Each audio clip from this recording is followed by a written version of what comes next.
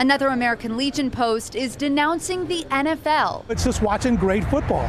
At least it was. In a letter drafted by the American Legion Post 194 to NFL Commissioner Roger Goodell, the group announced they will no longer be airing NFL games in its canteen. Their issue, NFL players kneeling during the national anthem to protest racial injustice. Adjutant James Riley says the Legion's decision was unanimous. Without the flag, we have nothing. So by disrespecting that, it's the wrong way to go.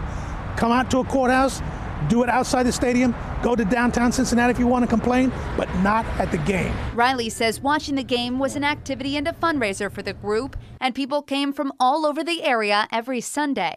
The Super Bowl was one of the biggest fundraisers the group held. Which will be a cost to us, but as I said in the letter, the cost of our people was much greater than the cost for these beers. The American Legion of Masons says that they would consider airing the games again if the NFL bans the demonstrations. If the NFL decides, like I thought Goodell did 2 days ago, in telling the players that they should stand for the flag, but I understand they're walking that back as well, and maybe they're not going to stand up.